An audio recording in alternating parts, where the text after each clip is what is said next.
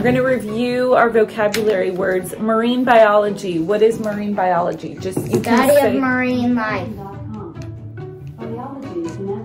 Alexa, go home. Okay, Alexa wanted to be part of our biology lesson. Okay, let's say the answer is not like robotic and not shouting, just like in a normal tone, okay?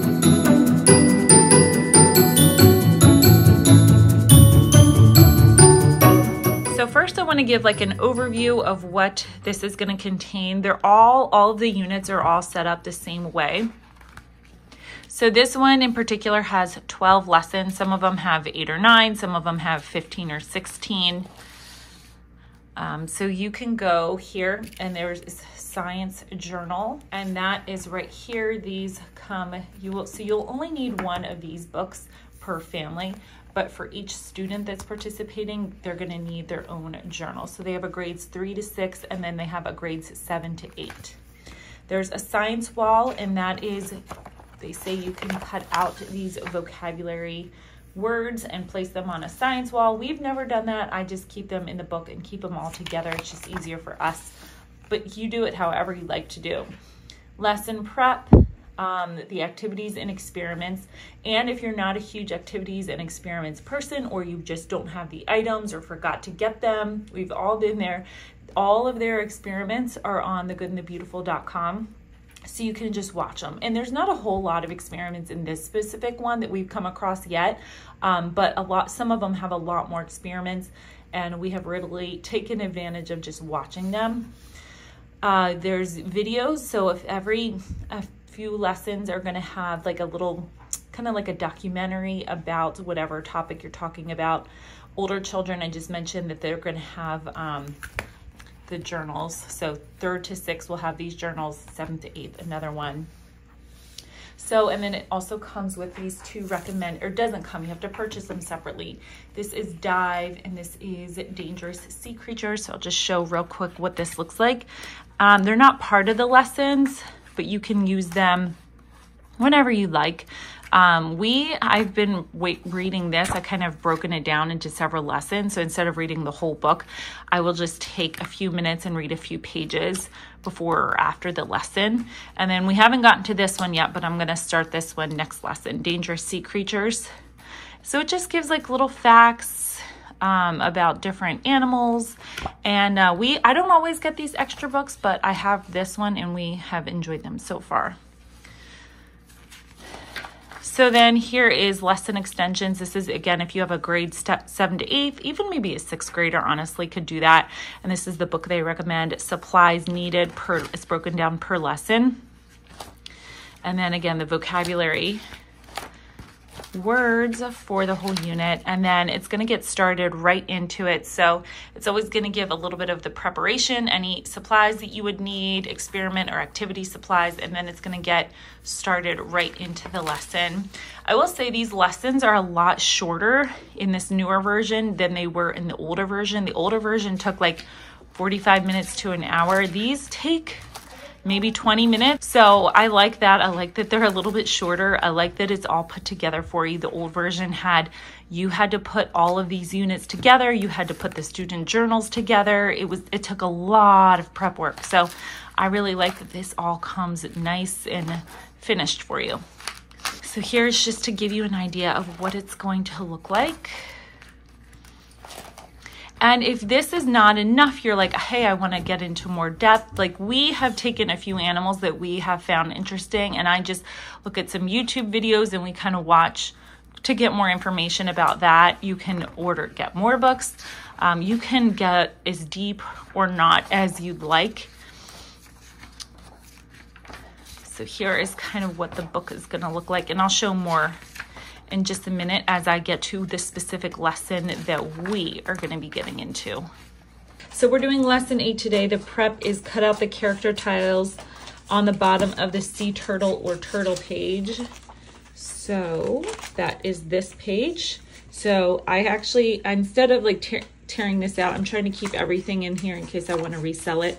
So I had Larissa make a copy, so she is going to cut that out for us. And that's just one way to preserve this in case you want to do it again, or like I said, sell it.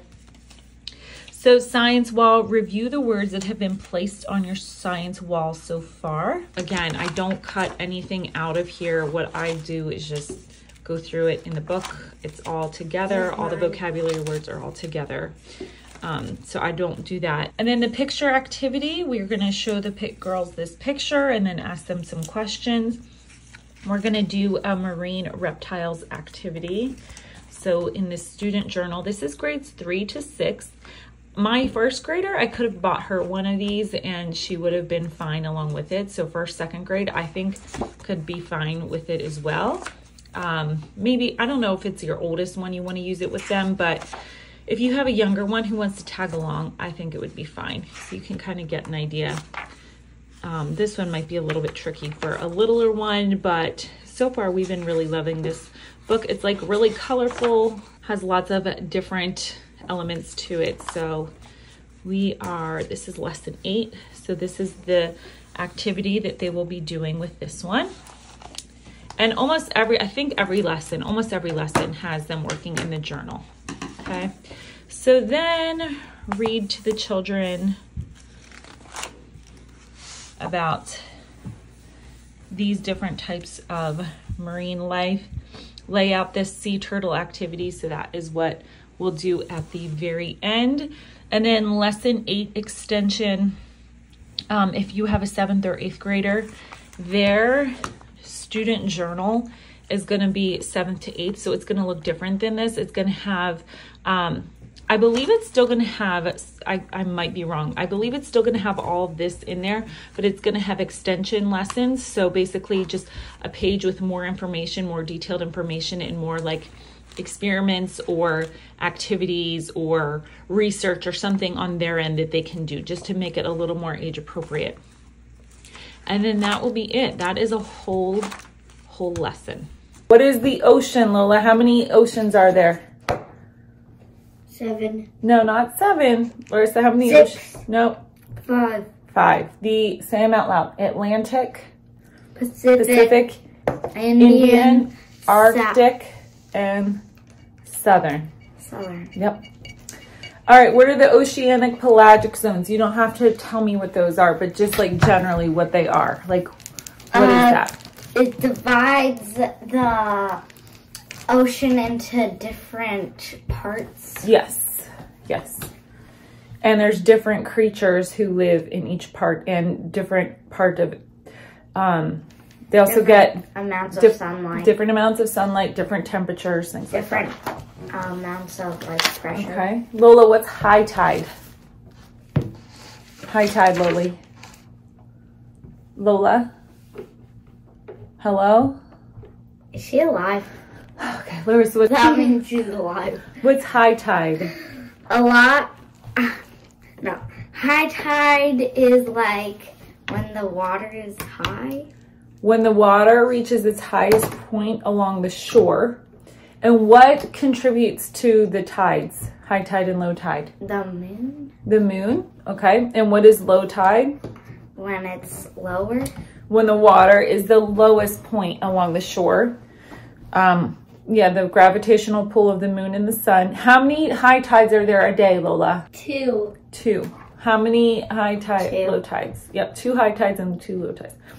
The intertidal zone, do you guys remember what that one?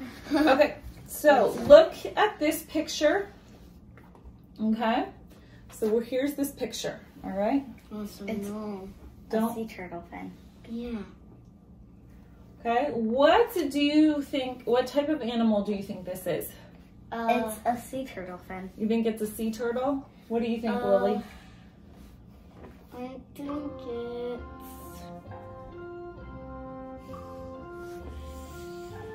sea turtle fin. Okay. What do you notice about its skin?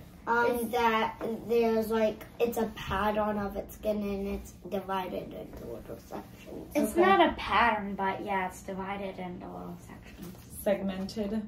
How many different kinds of animals do you think can have skin that's similar to this? Probably a lot. You think so? Could be. All right, so look at this picture.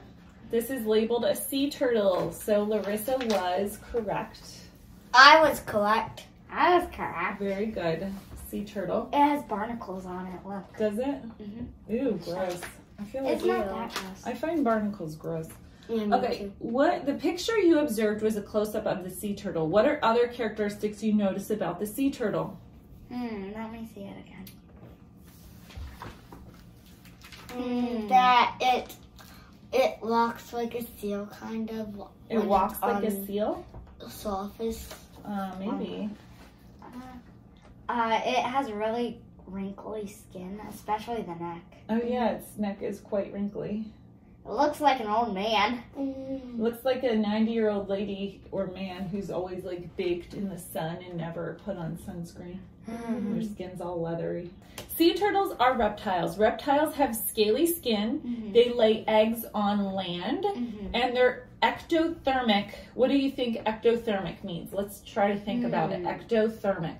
Thermic means temperature. Means like heat. Warm-blooded.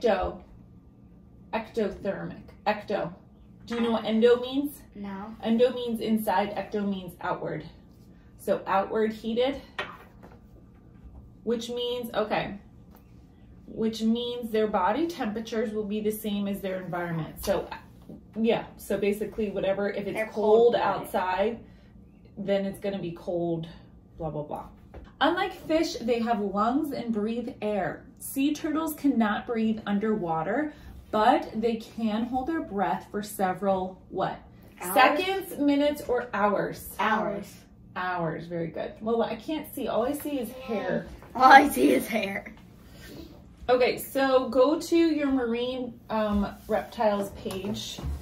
Oh, yes. There's many different types of marine reptiles. We're going to discuss 4 of them today. Follow along in your journal and circle the correct answer, okay? We have is called the saltwater crocodile.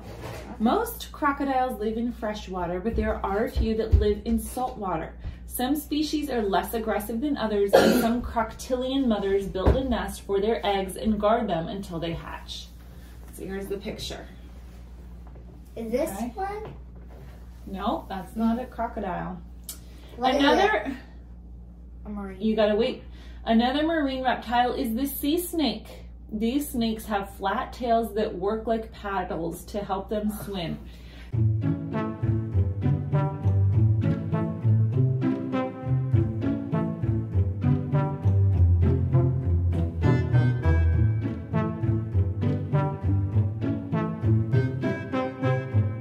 It sort of looks like a human with a tail. It looks like a human with a tail? Let me see. What kind of human have you been looking at? I don't know. A crazy human who pulled their hair out. Oh gosh. Let me see. Okay. Okay. Let's move on. Okay. We've already mentioned sea turtles, but let's learn more about them. Sea turtles lay eggs on land. They're usually in the same place where they were hatched. Oh, that's really cool. Like I gave birth to you in the same hospital I was born in, Lily. Oh, yeah. Anyway, the largest sea turtle found was a leatherback sea turtle, and it weighed more than 900 kilograms or 2,000 pounds. Sheesh, so that's like over a ton. Yes. No, a ton is 2,000 pounds. Okay. Okay, so here is the sea turtle activity that we're going to do right now. I've never heard of a sea turtle weighing a ton. First, let's establish what is the sea turtle and what is the This regular. is the sea turtle, this is the pine turtle. Did she take your answer, Larissa? Okay, so this is the sea turtle, yes. Oh. So what we're going to do... Sea turtles can't pop their heads in the shell. Oh, okay.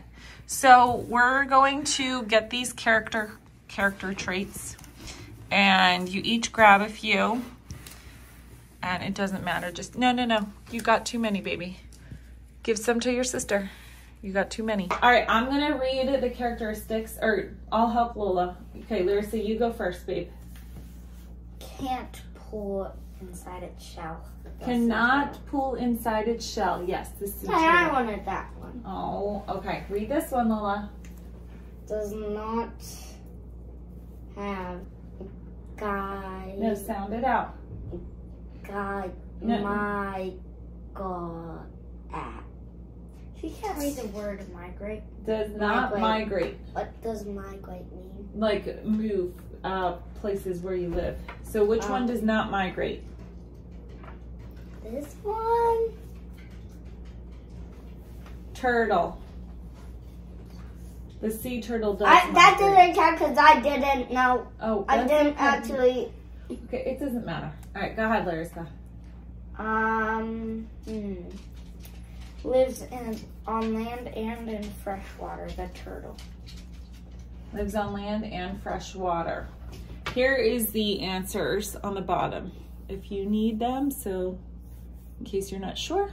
Does it have webbed feet? Has webbed feet. Which one has webbed feet? Does the sea turtle? Apparently it's the turtle. Hey, these are tricky. Okay, Larissa seems to know them all. Go ahead, Larissa. Does not have claws. That's because she all... Does not have claws, so that one wasn't easy. Larissa's getting all the easy ones. You're getting the tricky ones. Yeah, I have the hearing one. I mean, how am I supposed to know? Has claws. There we go. Has claws. Which one has claws? There we go. The regular turtle has claws. Okay, go ahead, Larissa. I'm just going to guess for this. What is the question? Has good hearing. I think this one. Has good hearing. Let me check. I'm just using logic. Please no. Has good hearing. Sea turtle. But why would it need to hear? It's underwater. Maybe it has like echolocation. I don't know. Maybe it's because it needs to hear its predators. Yeah, could be. I don't think it has predators. This word is some migrate great distances. Okay, which one migrates great distances? The sea turtle. No, it's going to be the sea turtle. I was switching. Okay, because remember like on Finding Nemo when they follow the sea turtles? Larissa, get it out of your mouth, please. Oh, but it tastes so good. Okay. And then Larissa, what's your last one?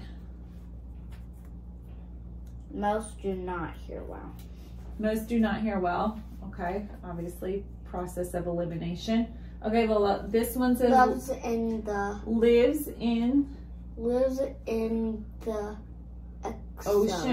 ocean except when nesting. Which one lives in the ocean except for when it's nesting?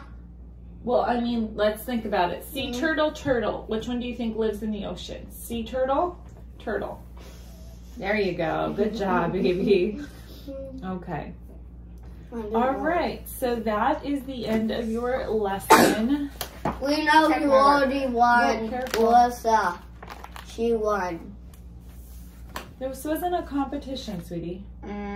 Sort of was. Me and Mom made it a competition. So that really was like what a typical lesson would look like for us. Nothing, they don't, like I said, they don't take a whole long time, which is nice. If you're kind of like, you don't want to spend an hour on science, the lessons are shorter. But you can always add more if you would like and more to get into depth. The reason I like these is because you can learn about a topic for a couple weeks and then move on. So you're not spending a whole year on a subject, but you're getting a good amount of knowledge rather than just spending. So you're able to study maybe like 4 different topics throughout the year, which I like that it kind of changes things up and you're able to choose which ones you like. So we really enjoy it. I'm excited for some of the ones that we're going to choose for next year. I can't wait to use them. We've already picked out what we're going to be using. So if you did like this video, give it a thumbs up, please. That would be so helpful to me. I would really, really appreciate it. If you want to subscribe for more homeschooling content just like this, I'd love to have you here. I hope you have a wonderful, wonderful day, and I will talk to you soon. Bye-bye.